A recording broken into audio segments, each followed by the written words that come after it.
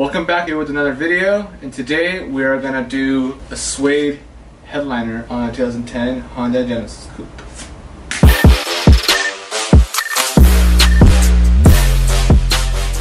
Alright, so first thing you want to do is you want to take out the front seats, the passenger and driver, and to basically make more room to take out the headliner and the pillars and all the visors and stuff like that. And so yeah, let's do it. We are using this 3M Super 7.7. Okay, you can get it at any auto parts store, at Walmart even. Seriously, this is it's for anything pretty much. It says foil, foam, paper, metal, plastic, fabric, cardboard, and insulation. This works really cool, and this is kind of what we've done the research on. People say that this is the best stuff for this kind of project, so get this.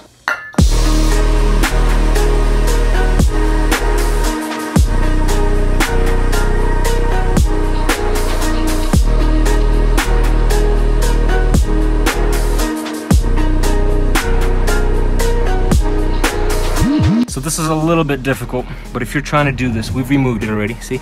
So pretty much all these pillars, there's only one screw on them. It's a 10 mil. The front pillar covers, there's one Phillips screw on each side of them, so they're behind the little SOS clip, right?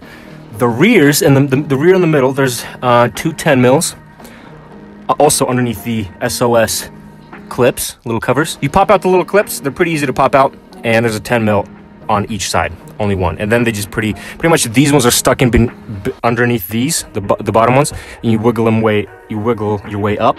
With those, you just kind of tack on them, and they have a bunch of clips in them. Okay, the roof is pretty simple to take off.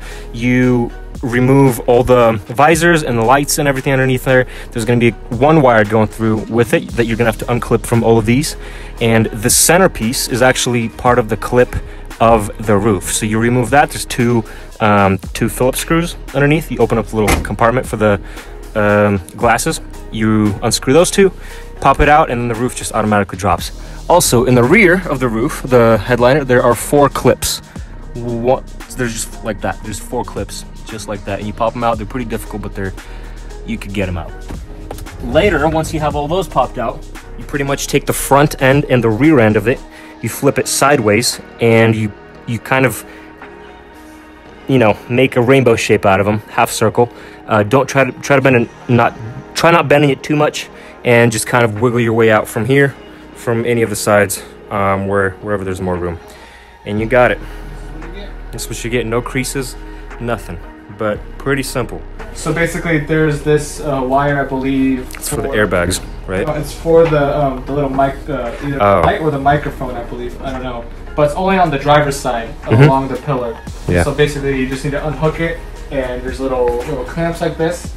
You just kind of pop them out, and that's pretty much it. Only on the driver's side. So the next step is pretty much you're just gonna peel off the old fabric, just like that. You know, yeah, it kind of looks scary, but you're just pretty much gonna peel it off, and then I'm gonna put you guys on another time lapse.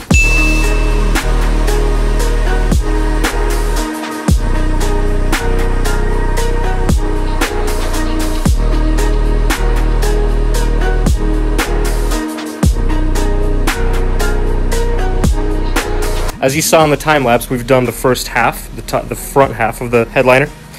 This is one of the most difficult parts because there's a bunch of creases here for the visors and all that.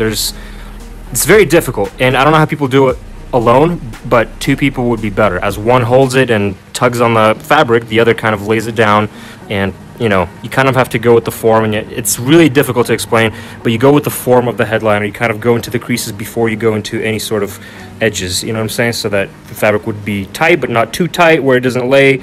It's really difficult, but it's doable. It's definitely doable. It looks pretty good. We didn't do all the edges yet, as you can see. We will do the second half, and then we'll flip it upside down, and we'll finish it off with all the edges, and it should be good. Ain't that right? Yes.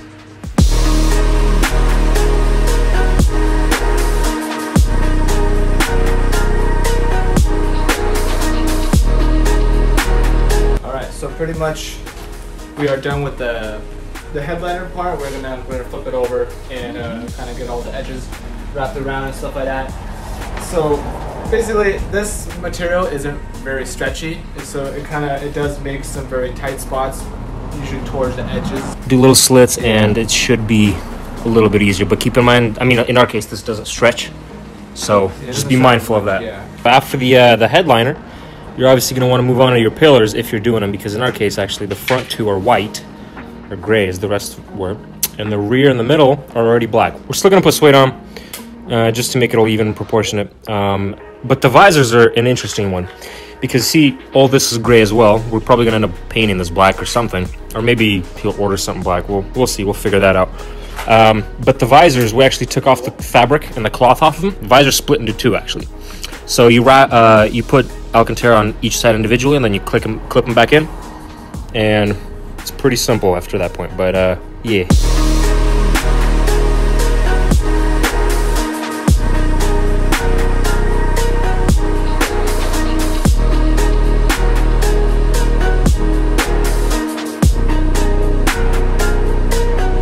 We are partially done. This rear piece, both of them are actually very difficult because of this corner, right? This corner is very sharp, and to make the fabric not bend or crease, we had to pretty much cut out another piece and in a triangle form and kind of put it in there in between. You know, it's still not done. We'll clean up the edges just a little bit, but that one's pretty much done. We did the front ones. We painted all the black pieces. All the gray pieces black, so this piece is now black. Those are black. It's gonna look clean. It's gonna look much cleaner. We used this really dope paint. We used some dope trim black paint, two coats, and it's done, and it looks great, and it lasts forever. I've used this on my M3 for a few black trim pieces on the outside of the car, and it's been way over a year of owning this car. So this stuff really works. I think you can only get it online, Amazon maybe. I'm not sure, but yeah, that stuff works very well. The visors are almost done, but yeah, making progress slowly but surely. It's turning out good, man. It's gonna be sick. Keep watching. All right, guys, so this is the next day. We finished it up. Took us a little bit longer than expected, so if you have a full weekend, depending on your car, of course, that would be probably the best time to do it. Or actually, probably one full day. One full day is good. Again, depending on your car, some things could be more difficult than others, but whatever. But it's done. Putting the headliner back in is the exact same way you take it out. It's just this way you're putting it in. Go in reverse, okay? Just reverse step by step. Just do it in reverse the way you took it out. But here's the end result, really. We have the unnatural light just in case. But, boy, look at that, dude. Oh, man. It seriously looks so good. It smells different in there. Hey, have you noticed any sound dampening? Is it actually quieter? did a little bit, yeah, just a little bit quieter. It's a little bit quieter, right? Because yeah, this material is actually thicker than the stock headliner, and man, it looks so good, dude. No, honestly, I'm pretty proud of this. Look how everything flows now, dude. Look at that black. Black on black on black. Yep. Look at this.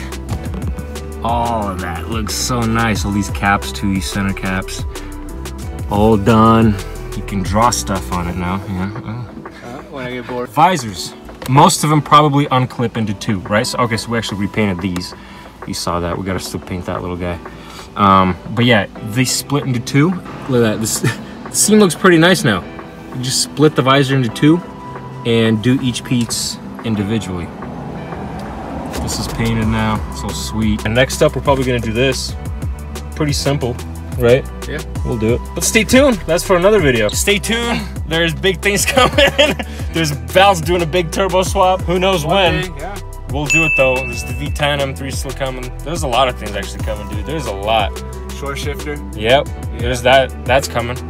Some suspension stuff. Stay tuned.